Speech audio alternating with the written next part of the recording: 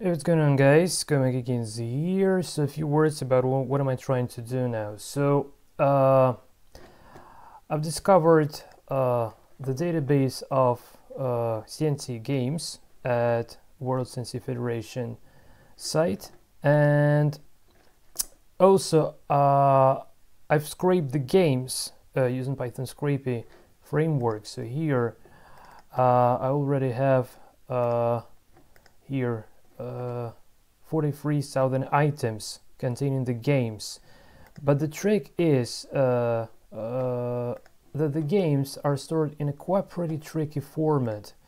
It's very rare technology to my eyes. Basically, it's like from the previous century, but still very interesting to deal with. So if I just have a look, if we have a look at the content, so we see this headers, and then I just skip them one by one. So who's playing all the stuff? So all this is about to be parsed as well. But the most so it's not a big deal to parse like the player name and all of these headers. It's not a big deal really. But what really comes a pain here is to decode this sort of a converted moves from the move list. And I've spent already a couple of days trying to figure out how exactly to decode this, and I came up with two source codes. So one is that comes along actually when you call this JavaScript here when this kind of iframe they use iframes, can you believe it, when this iframe fires. So, and another from it's just literally it's clone from GitHub.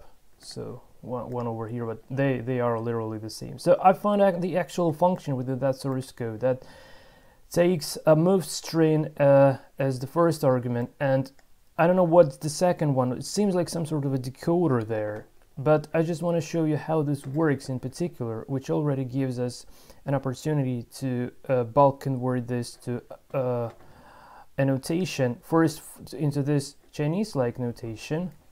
Okay, sorry, a little bit distracted. So we can, so you see these moves here. Yes, I know they are in Chinese. It doesn't make much sense for Western people, but we can already convert. We can map the Chinese characters to like Westernized characters. It's not a big deal. But even better, also the numbers. Now I finally realized why they use either Chinese characters here or Western characters here, because it's relative from the side to move. So anyway, we can extract this notation by converting the move string like this into the actual move notation. And I just want to demonstrate you the proof of concept, how it works. So here I've been experimenting. So within the source code we have this constant of p. I have no idea what does that mean, but this is just a constant that is used to decode the move string like this. And this move string contains of several moves, like 4 digits represent a single move. So just to show you how it works, I wanted let's try this one. So we have this game, and this is the first move. Yes, I think, yeah, this is the source code. This is the source code for this iframe. So let's take the first move from the move list and copy, and then going down below here and call our get move string and this move. So we have I can't read this. This is probably canon 2. This means like go sideways to 5. Well, this character is replaced by the equal sign. So canon 2 equals 5. That would have been in kind of Western notation. And this is the exact move. Canon 2 equals 5. What do we got here? So let's have a look at the next move. So knight 8 goes forward to the rank 7. So if we just try another one here, so take the second 4 digits, we get this one, copy, and I just want to paste this one in, and we get this knight 8 goes forwards to the rank 7, which literally means that we can traverse all the moves string game line by line. So let me just grab the next one. So no, not from here, I'm sorry. So knight 8 goes forwards to 7. Okay, knight 8 goes forwards to 7. Then knight 2 goes forwards to the third file. Yes, it should be called file, I believe. So now we'll match this string. So if we just take the next move, the next 4 digits here, copy, and we just paste them right over in here. Okay, so we have knight 2 goes to the file 3, and so on. So this only single function, get move list string, allows us to literally traverse the entire move list and extract the notation for a game, for whatever game. So we literally can scrape this data and obtain our own copy, and we can kind of use it locally. Well, regarding the further reusing of this data, that might be probably converted to whatever format, but just to give you an idea, why am I doing this? So I want to use this within my CNC engine. So at the moment I have just an engine to play with online, nothing special. But also I have a puzzle solver. Now the idea behind the puzzle solver, well, it's quite pretty clear. We have some tactical positions to deal with. Then if we solve, we just go to the next one, and so on and so on. But this puzzle solver relies on FEN strings. So in order to get in order to add some new puzzles here, we need FEN strings. But taking those FEN strings from manually typing that by hands while seeing at the diagram, it's a little bit too long, basically. So there should be some sort of an automation, right? And well, the best automation I'm aware of is you just take the PGN of the game, you just walk through the moves with an engine, you just try to load all the moves into the engine, and then when say there is a score like mate in 2 for an engine, like in this case, so we have a mate in 2 here and here, we get mate in 2 score. You saw that it just changed, but again, like you saw that was just mate in 2. You just watch here precisely, you'll see the mate in 2. You see, like mate in 2 was there. So we can extract these positions containing mate in 2 and extract FENs from them automatically and populate and bulk populate this app I have here. And also having a games to watch the games is also good because, well, at real, I think this UI is a little bit more pretty compared to this one, even though I see like all the Chinese sites that regards to CNC actually reusing this dynamic HTML renderer, which is probably, well, I don't think it's older than I am, but it's around about equal, it seems like. So it's quite pretty rare software.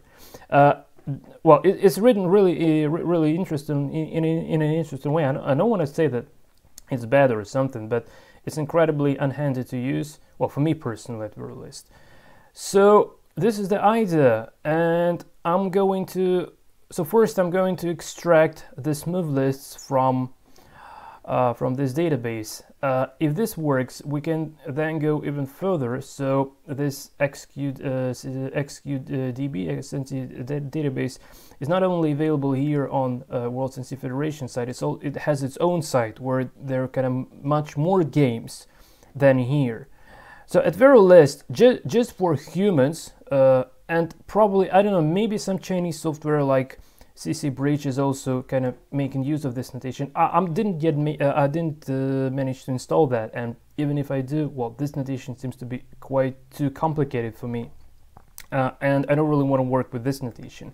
Instead, I want to convert the notation to this like UCI format stuff, so I could see the moves like just the coordinates. This is much more like convenient way for me to deal with the notation, and it's much easier to parse because this is engine dependent. So it's kind of like how the engine internally sees the moves and how he can convert the move to the coordinate back and forth. So this is incredibly easy to implement basically. So let's say we can give an input in this sort of a format, and the engine would be able to view the game in the live mode. So that's exactly what I'm trying to do at the moment. So I'm currently thinking about 3 apps in particular. Like I already have this viewer, like puzzle solver, play the game, and also the game viewer. That would be well, as far as I'm not using backend here at all, because just don't really want to pay for backend,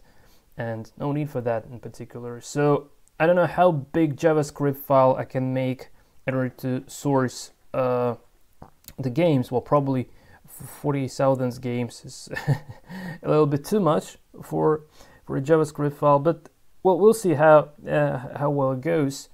So anyway, maybe just have some selected games, I don't know, but having a games to easy accessible games, I think that might be fun. So you know, with this with only this only single function we have here that I've been showing you guys. So this get move list string from the source code of this diagram itself, it actually allows us to literally decode the moves. It allows us to decode the move string, the move list, into a human readable format, and then be reused by humans. At very least, if you even can't load this into some sort of a software, you can just take a CNC board and take this notation and play the games on the board with your hands. That's it. But I really hope to create some adapter to convert this notation to this like suitable for my engine, and actually being able to view the games as well. Well, I have no idea whether it might be making some sense for anyone else. Well, let me know in the commentaries. This would be interesting. Anyway, yeah, we'll probably just publish the data that I've scraped in this human readable format, so maybe to be reused by somebody. It doesn't seem to be that big file really, so it might be really interesting. I don't know, maybe like a little bit longer term, I don't know how to call it, result or idea, or probably trying to create the opening book or opening explorer from this data set. I'm not sure yet. Well, you know, without having the backend, it seems a little bit awkward, but well, it's really hard to say. But anyway, guys, if any one of you is interested in what am I doing here, please let me know in the commentaries, and I really hope, so now I really get lots of stuff to do. So I'll try to bring this to some sort of a state where we can where I would be able to showcase the work at very least the data set that we would be decoding these moves to a normal human readable strings like this here and here. So this is it from my side. Yeah, this is it from my side, guys. So until the next time, and take care.